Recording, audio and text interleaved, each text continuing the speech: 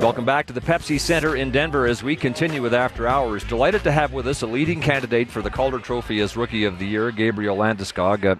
Clearly, we would both hope that you wouldn't be joining us on a night when the Avalanche have suffered probably their toughest loss of the season. So let's start there. How did a game that looked like it was yours in the first period end up going the other way? Yeah, I mean, we came out hard, and I think if we would have gotten maybe the third one or the fourth one behind longer, there would have been a different game. But they're a good team, and especially when they get one, they get two, they get momentum. So they're a tough team to beat, obviously.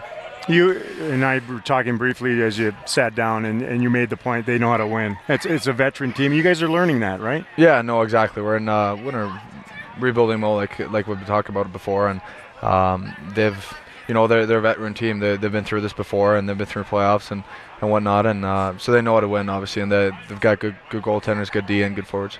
Gabriel, you claim to be from Sweden, but there's little evidence of that in your speech, and some would say very little evidence of that in the style that you play, and that's not to disparage Swedish players, but I read an interesting comment about you the other day on the internet. Somebody said, with the way Landeskog plays, he looks like he was born and bred in blue-collar Canada.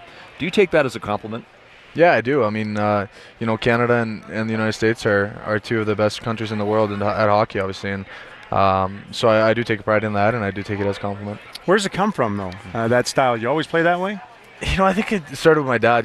As a young kid, he kind of just said, if you add a physical aspect to your game, it's going to help you in the long run, and I just kind of try to develop that side of my game. And as a kid, I was taking stupid penalties here and there and kind of learning my way how to handle it. And now I think I'm using it more to my advantage. So now you've spoken for about 2 minutes, and there's nary a trace of a Scandinavian accent in your speech. You didn't leave Sweden until you were 16. So how did that happen?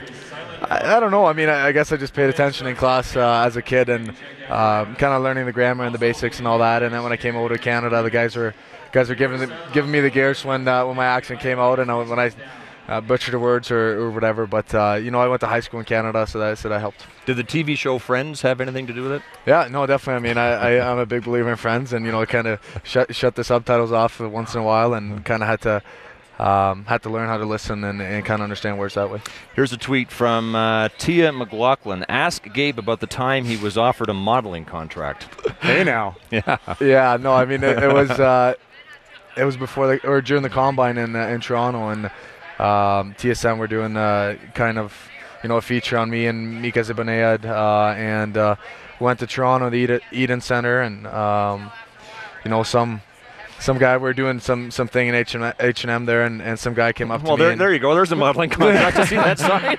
No, and some guy just came up to me and kind of he was worked for a Ford modeling agency, or kind of asked me if I was into modeling, and I had to deny that one. At H&M? Yeah, no, he was just there shopping. Synergy there too, right? Yeah, exactly. Swedish company? Exactly. Growing up in Sweden, clearly you were a fan of North American pop culture, so I'm guessing you heard of the Backstreet Boys. Yes, I have. Yeah, and has anyone ever mistaken you for Nick Carter? No, first time I heard it was you this morning. You threw that one out there. But it's the same product. There you go. The same product in the hair. That's obvious. Yeah, look right at the camera so we can get a better. Which one? That one when the guys wave it. There you go. I can't do that. You are dead ringers. Pretty solid. Yeah. Well, listen, the Backstreet Boys are so yesterday. You're so today, with a growing fan base, clearly from the way you played in February and March here. And that fan base will do anything to get your attention. So check out this picture that someone had in the crowd not that long ago. It's someone begging you for a prom date. Have you got a date for any proms coming up? Not yet. I mean, these girls are probably the first ones so far, but we'll see. I've been to prom once, and we'll see what happens. I've heard though that from this is how you answered them. By the way. Okay, I'm sorry. Yeah, exactly. Very succinct. Yeah, you got to be nice to them. You got to thank the fans. But you're a humble guy, and you're very giving to the fans in that. Here, you always take time and warm up with the fans that sit on the bench. You have no problem with that. Always been that way. Well, I mean, I think the fans are a huge part of our success and our lives as hockey players. I mean, they're a big part of who we are and why we play the game. I mean, it's But it seems very natural with you, as a lot of guys do it, but Yeah, no, I mean, it wasn't too long ago. I was one of those kids, and you know, you were standing by the glass of your local hockey team, and you know, begging for pucks or whatever it was. So I try to, you know, throw a puck or two over the glass, you know, once in a while, and warm up, and just kind of give it back to the fans. Well, you know, you really engage your fans on Twitter. So how about this for one of your recent tweets? You said, "This is one of the reasons I love rooming with Eric Johnson." And then you attached a picture of his teeth. Go ahead and explain. Yeah, it was actually pretty funny. It was you know, one of the road trips this year, and he already left to go to the rink for the game, and he texted me. He said he forgot his teeth, and I started looking around, and there they were, and that's what it looked like. It wasn't pleasant, and I had to kind of grab him and put him in the pocket. All right, let's go back to a huge goal that you scored in OT against Anaheim here last week. The celebration was unique. You dove headfirst onto the ice. So was this the birth? That right there, the birth of Landeskog? Yeah, I'm pretty sure it was. You know, nothing planned, nothing I had planned in any sort of way. But you know, it's heat of the moment, kind of, you know, passion for the game, I guess. Well, you know you're big when they're using your name as a verb. No doubt. So. But explain the whole day, though, because that was the culmination of a rough day for you physically. Yeah, no, I mean, the day before I kind of had, you know, some virus or got food poison or something like that, and had to go to the ER at night and get some IV in me for a couple of hours, and, you know, wasn't sure I was going to be able to play the game, but I think it was one of my worst games of the year or my career, but was able to get a shift in OT and was able to sneak one past the goalie there, so I felt pretty good. All right, you asked your fans via Twitter to send you their best examples of Landeskogging, and boy, you got some good ones back. There's the tweet, and let's have a look at some of the pictures, starting with this one. What do you think of it?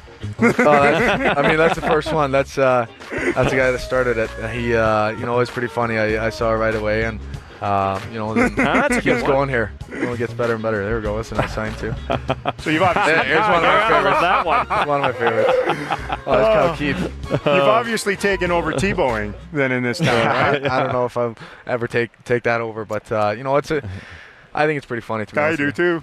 Tweet from Ali Hakimi. Do you plan to Landeskog after every goal? And you didn't tonight when you scored your 22nd, so I guess we have the answer. Yeah, no, I'm not planning on anything in the future, but you never know. I live in the moment, and you know, if I score a big goal or something, you never know. Daryl's actually got figured out how this all started. I did. When you did it, I immediately thought of this goal from Milan Hajduk against the Dallas Stars. It was a beauty, dazzling dusting off of the puck, and then the celebration, way before your time, but. Look at that. Oh, God. You've seen that, have you not? Yeah, I've seen it before. Yes. It's hilarious. Some of the guys have brought it up in the room. And could have a little interior battle between yeah, you no, two. I think Hedgie's, you know, step ahead there, I think. You also sent a tweet out not that long ago, clearly welcoming the legend Peyton Manning to Denver. His decision to sign with the Broncos clearly overshadowed what was a great run for the Avalanche, but I'm guessing you understand that. Yeah, no, I mean, he's one of the best in the game of football, and you know, the whole team is excited to have him here, and I think the whole city of Denver is too, in Colorado. So I haven't watched a football game live yet, so I'm probably going to get out this spring. Well, listen, winning the Calder Trophy would be nice, but as a player who clearly is mature beyond his years, I know there's not much I could ask you that would get you to admit even thinking about it, so I'm going to try it in a sneaky way. Do you ever check the game summaries in the morning to find out what Ryan Nugent-Hopkins and Adam Henrique have done the night before? No, I try not to look at SportsCenter or TSN or whatever it might be, but you know, you hear about it all the time, and media asks you about it, so you kind of have to deal with it. And you know, I'm happy for those guys there. I know Ryan especially from the draft and everything, and Adam a little bit from camp this summer. So, you know, I'm happy they're having great years. Gabriel Landeskog of the Colorado Avalanche, rookie sensations, our guest on After Hours. We'll return to trace the journey from Sweden to Canada next.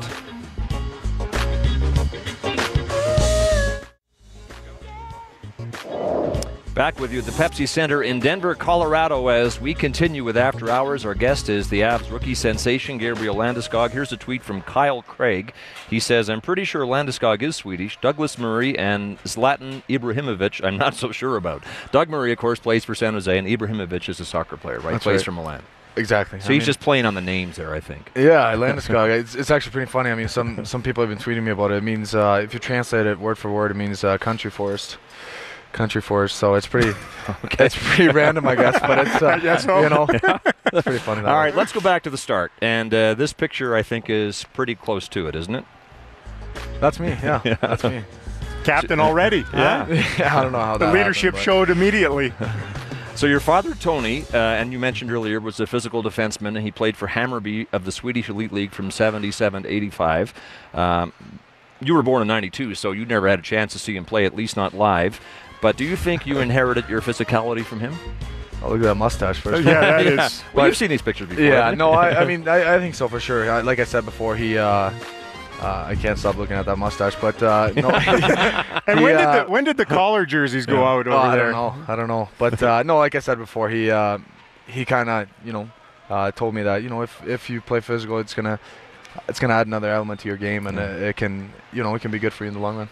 So the choice to leave Sweden and come over and play junior hockey in North America, how difficult was it? I suppose it was difficult. I know it was difficult for me just to leave home and play a few hundred miles away. Yeah, no, I mean it was difficult at first, but at the same time I was so excited for it, and for Kitchener be able to draft me and get me there was awesome, and they're a great organization. I can't say enough about them, and I knew I had to be patient though the first couple of months, and I knew it was going to be tough. And what was the biggest adjustment? I think the game in itself. I mean, it's such a big difference from the game in Sweden, and but at the same time, after Christmas, my first year, I felt more confident, and got into the team, and the culture and everything.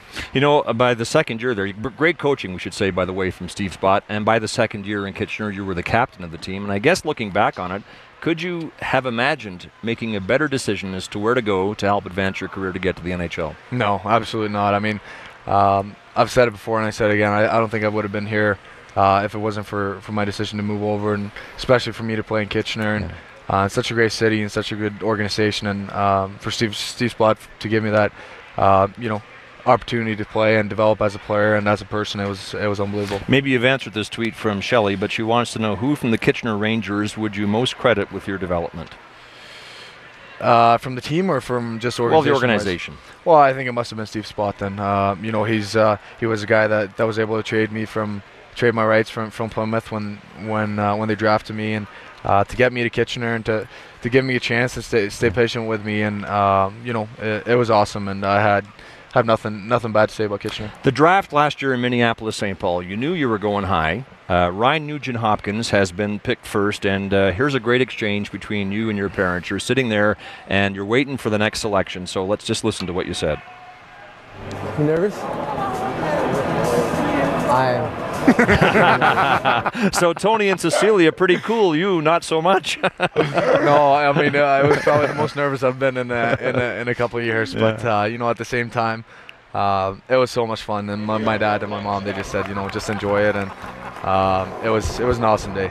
Well, so you heard Kitchener. We just saw you there jump out of the seat, and then you realized there was another Ranger probably going in the first round. And what if they had called Ryan Murphy's name? He went 12th to Carolina, but what if? That would have been awkward. What an assumption that was on your part. Yeah, no, I was, like I said, I was just so pumped for that, and I was just so excited, and it was just such a great day and such a great moment. I would think a budding rivalry, friendly rivalry between you and Ryan Nugent-Hopkins. True? Yeah, no, I mean, definitely. We got to know each other pretty well there during the draft and during the combine and all the stuff around it. So, been having a lot of fun playing against him this year, and especially so many times. And I'm so happy for him to do so well. I mean, it's not a surprise to me though. He's a great player and an even better guy. Someone asked you what you intended to do with your first NHL paycheck, and you thought about it for a moment, and you said, "I think I'm going to help my brother Adam buy a car." Is that what you did? Yeah, I know. I didn't help him with a car, but we just bought an apartment back home and bought a condo back in Stockholm. So for him to be able to move out of my parents' house, it was awesome. Okay, quickly, Peter Forsberg, you get to Colorado, and one of the things that you witnessed, one of the first things as a member of the Avalanche, is the retirement ceremony for Peter Forsberg, and I think it's fair to say that you were sitting there in awe of one of your heroes. With the way he hung on, trying not to give into that foot problem, there was a chance you could have played with him. Did you ever think about that? That would have almost been too good to be true, but that night was a dream. dream in itself, and I was just trying to enjoy the whole thing. Tweet from Daniel Blanchett. Which part of Forsberg's game do you try to incorporate in yours? Well, I think the way he could dominate the game both physically and with his skill, I think I think everyone knows and has seen his hits with the puck, and for him to be able to protect the puck, and but at the same time he's a level above everyone else, and his skill is just tremendous. So. Will you tweet something about this great experience after the game tonight? About this interview? Yes. Absolutely, I will. It would really make his night. Yeah, mention our names. Quickly, heading into the draft, you had 3 high school courses to complete to matriculate. Did you do it? Did you finish them? After the draft? Yeah. Or during the draft? But I think you had said that you were going to finish them after the draft. Yeah. Yeah. Things got in the way? Yeah, it didn't really work out that way. But, well. yeah, no. Thanks for bringing that up, though. No, just wondering. Hey, you're a good student. I know that as well. All right, Gabriel, thanks a lot for your time. Thank really you. Appreciate Thanks for having it. me. Gabriel Landeskog, the rest of very impressive rookie for the Colorado Avalanche, leading contender for the Calder Trophy, our guest on After Hours. Back to wrap after this.